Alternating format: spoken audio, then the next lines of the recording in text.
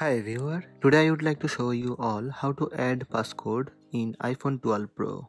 Let's have a look. First, from your iPhone home screen, open Settings app.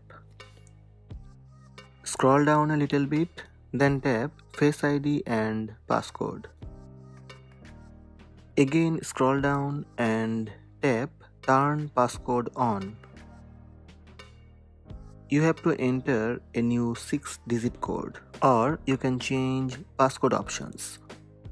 Tap Passcode Options. You can use alphanumeric code or numeric code or 4-digit numeric code. Tap 4-digit numeric code, so you have to set 4-digit new passcode.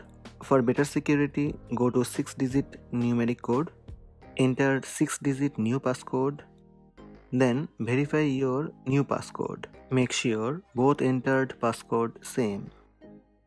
Sometimes you have to enter your Apple ID password to confirm it's you. So enter your Apple ID password, then tap Sign In. Wait for some time to set up your passcode. That's it. Passcode added in your iPhone 12 Pro. Now press side button and go to lock screen.